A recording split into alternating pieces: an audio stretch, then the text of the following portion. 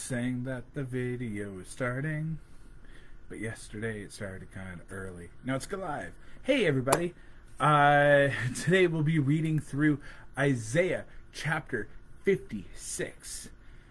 Sinful leaders condemned and blessings for all nations. All this and a bit more, my reactions to the chapter as we read through Isaiah chapter 56.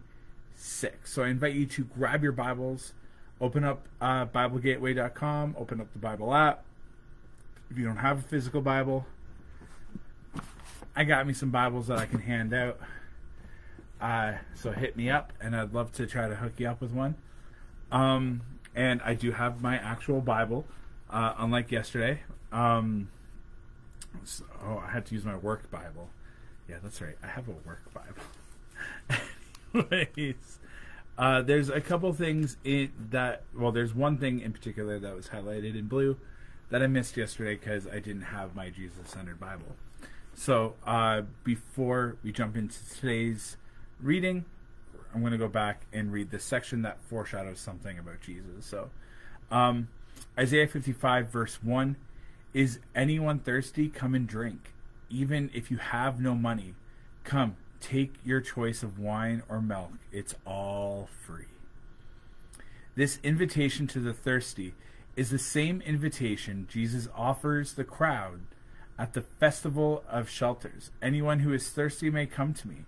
Anyone who believes in me may come and drink." John 7:37 and 38. Yeah, so that was pretty awesome. And yesterday was an invitation to the Lord's salvation, where it was kind of like, to me, it reminded me a lot of the chapters and the verses in Ezekiel. "I don't desire the wicked to be destroyed, but to turn from their wickedness." And yesterday was that invitation for us to turn from our sin, turn from our wickedness, turn to God, and He will forgive. That's what yesterday was about. 54 was about the promise of the future glory and like the hope that God was going to bring to like the nations, especially Jerusalem. And then before that, it was all foreshadowing of Jesus, which is a great verse, great chapter. But now we're in here to Isaiah 56, a blessing for all nations, and sinful leaders are condemned. So the last little bit, I've done like 6-minute intros, and I thought I was running late on again, but I actually did this one pretty quick.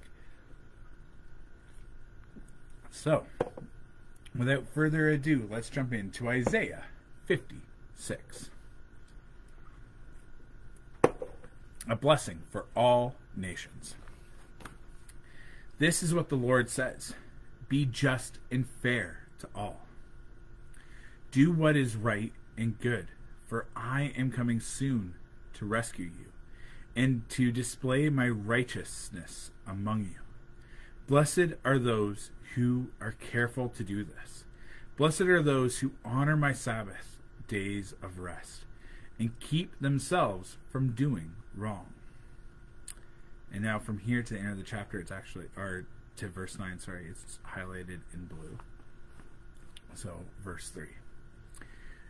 "Don't let foreigners who commit themselves to the Lord say, 'The Lord will never let me be a part of his people.' And don't let the eunuch say, 'I'm a dried up tree with no children and no future.'" Sorry.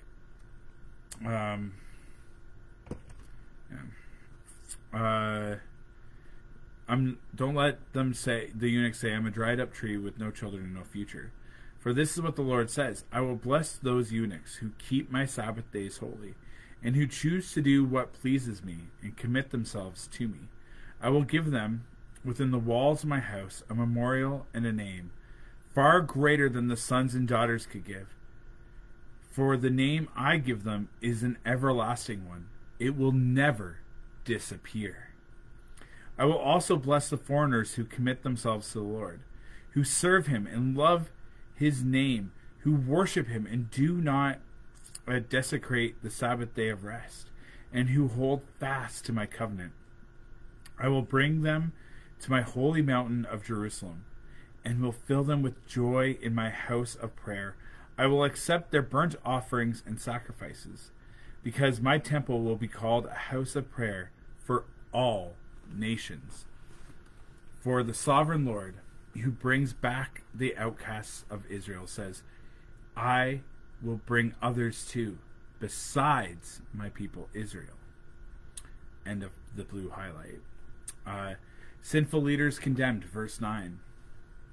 Come, wild animals of the field, come, wild animals of the forest, come and devour my people. For the leaders of my people, the Lord's watchmen, his shepherds, are blind and arrogant.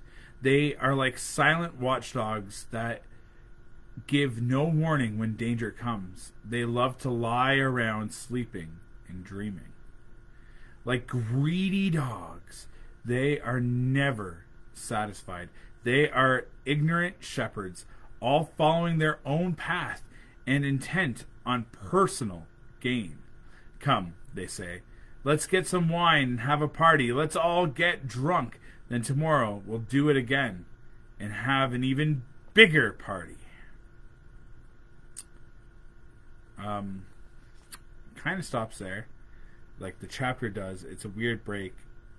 It kind of continues for the next two verses in 57. So I'm going to read the next two verses in 57. Good people pass away, the godly often die before their time. But no one seems to care or wonder why. No one seems to understand that God is protecting them from evil to come. For those who follow godly paths will rest in peace when they die. May God add a blessing to the reading of his word. The reading of Isaiah 56. So there's a couple really cool things in here that I am excited to kind of give my reaction to. But that big old piece of verses 3 to 8, they read, actually it's 3 to 7, and then 8 is its own thing. So verses 3 to 7, the Lord promises that in the future, the temple will be a house of prayer for Gentiles who commit themselves to him. Later, Jesus clears the temple of the money changers and quotes this passage when he declares, my temple will be called a house of prayer. Matthew 21, 12 to 13. And with that too, if we go back to 55, it should all be free. So when Jesus clears this house, it's getting connected, and when he calls back to this verse, he's also connecting it with 55, where it's like it's all supposed to be free, yet you're doing this thing. You're causing this financial burden on top of whatever burdens it costs them to go on this pilgrimage to Jerusalem. And Jesus does not take kindly to it. But yeah, so we have that foreshadowing then. Isaiah 56 verse 8, which is, for the sovereign Lord who brings back the outcasts of Israel says, I will bring others too, besides my people Israel. The sovereign Lord promises that he will bring back the outcasts of Israel and others too. Later, Jesus says, I have other sheep too that are not in this sheepfold. I must bring them also. John 10:16. So we see some of that foreshadowing of what Jesus was talking about, and it's laid out here. And once again, in the book of Acts, they missed this. They overlooked it. They were like, the Gentiles cannot join in with, the Israelites. This isn't right. And they would chase down the apostles of Jesus. They would chase down his followers for claiming such things. And a fair amount of Acts is them having the discussions, like, how do we let these Gentiles, these non-Jewish people, in? How do we invite them in, like what Jesus opened up the door for? But there's so many people that just missed this, and they tried to kill, they ran, they chased out.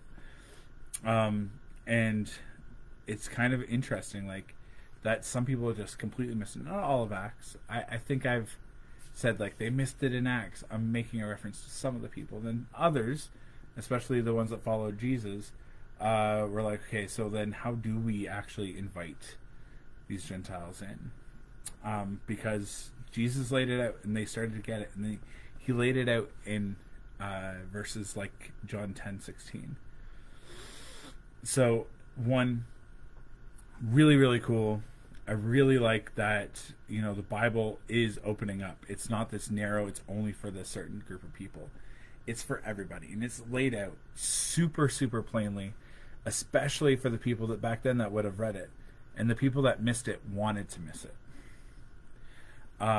There is a certain amount of pride that would go along with this, and they're like, and rabbis were like celebrities. They like were smart, and we lifted up those people in that day and age, and there was status that came with being a good follower, that came with being a church leader, that came with being a prophet, this status, this power, and this authority. So people lifted this stuff up, and they were like, well, no, because if we start sharing it with others, then we're sharing our influence, we're sharing all of this stuff, and it's going to dilute things and make it less powerful, and people would choose to ignore sections, right? And we see that in today's day and age too. We see that today with a lot of people choosing to ignore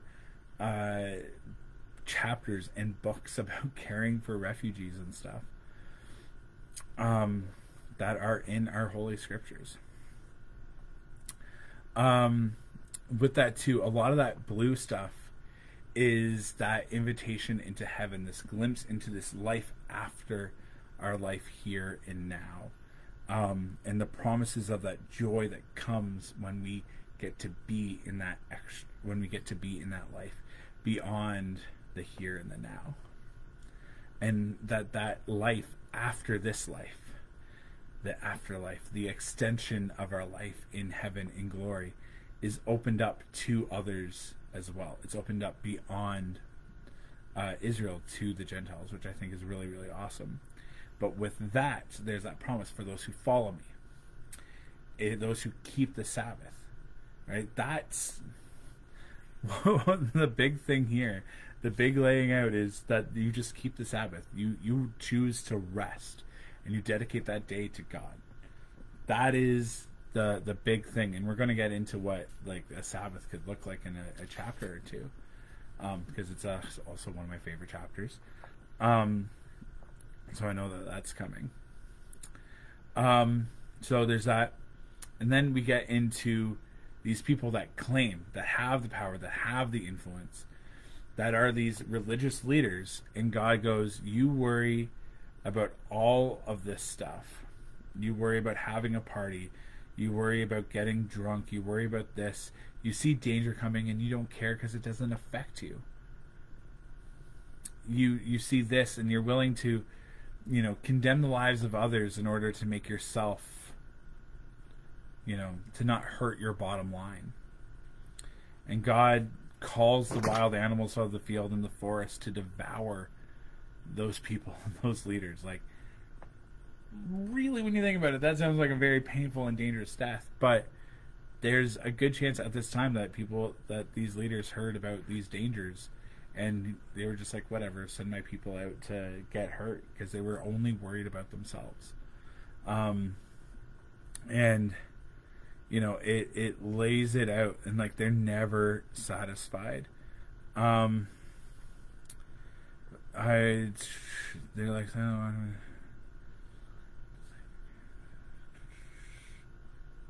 yeah. So verse 11, they're arrogant shepherds and following their own paths and intent on personal gain. So they're really just focused inward on themselves, and they don't care about the people that they're leading. So yeah, that is kind of there. And God's like, yeah, wild animals, let nature, let these things just come and devour them. Let life devour them. Yesterday when the internet went down, I don't know if this actually happened, but I know it happened when the stock market crashed.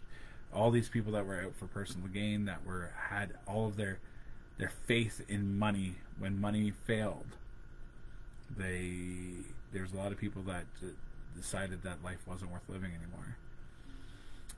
Yesterday, when in combination with what our money is currently at, and then Rogers going down, people got scared, and some people probably thought that it was the end, which is absolutely sad. I hadn't heard of anything drastic happening, but people were like, they wouldn't be shocked, and sad. But when we put our faith into technology, we put our faith into money, when we put our faith into really anything that isn't God, it will fall short and it will fail, but God will never fail.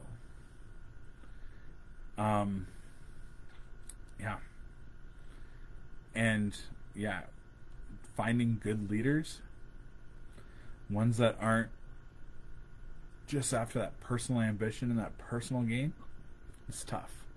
There's a lot of charismatic, entertaining leaders and voices and talking heads all over social media, all over YouTube, all over Facebook, all over Instagram, all over all of these things.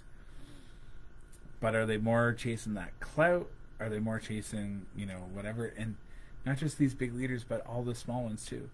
Because now we all feel like we're the main character in our own stories.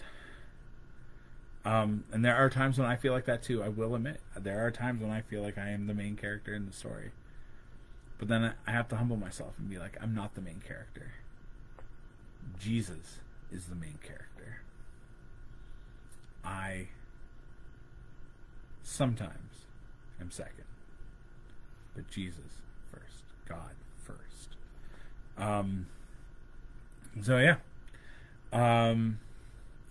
On that note, what are the big takeaways here? One,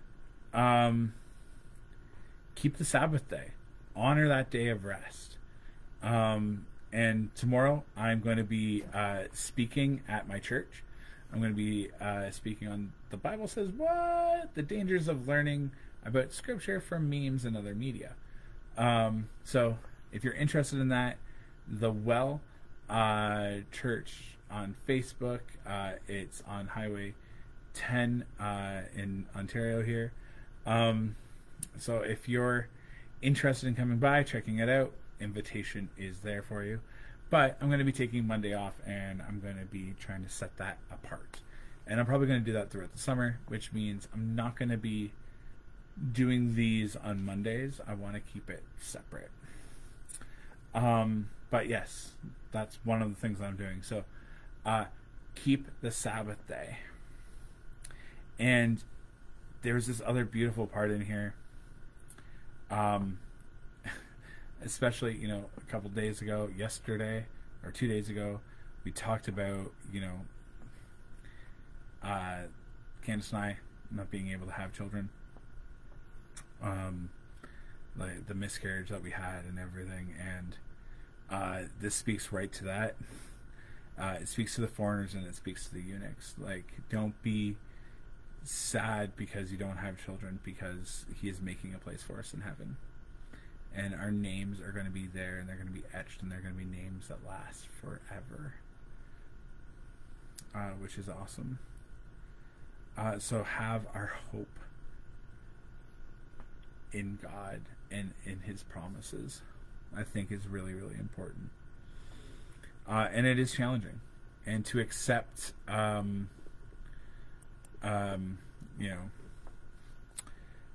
the difficulties that come with that, when they come, to just trust that God has us and to trust His promises. To remember that the foreigners, the people, I don't have any Jewish blood in me when I did my DNA test. So I am grafted into this tree, into the family of God. I am grafted in, which is pretty awesome. So that reminder that foreigners, people that we might not know, they are welcomed into God's family. They're welcome into God's kingdom. You are welcome into God's kingdom. And with that as well,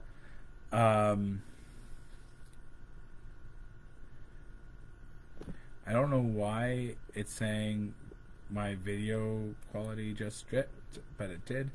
So that promises of heaven and that reminder that to choose good leaders, for guidance on choosing good leaders, and bad leaders, we can trust that God's going to deal with them. So those are the takeaways for today. And on that note, let's pray. AJC, awesome Jesus Christ, I thank you for welcoming the foreigners, for the eunuchs, those that struggle to have kids and have relationships, that when we serve you, we are still committing to that higher purpose. That though we might struggle with this, that, and the other, that you are welcoming us in, and you're welcoming us into heaven. Even with how offensive this would have been to so many of the Israelites, you are declaring that you are welcoming them in. You are willing to risk your reputation for love and for us, for your creation, Lord. Your adoptive sons and daughters. May we just have a firm foundation on your love for us, your promises to us, your promises of life in paradise, in your house, in heaven. Help us to hold on to that promise, Lord. That everything around us is not it. And help us to not put our faith in things of this world, in money, in fame, in the internet, in this and that and the other, but help us to put our faith in you, our hope in you, because you are worthy of it. You will not fail us. Even when you feel distant, even when our joy is zapped away, you are still there showing mercy. Your love will never fail. Your covenant will not be broken. And Lord, help us to choose good leaders. Help us to have discernment in who we listen to. Guide us, Lord. Direct us, Lord.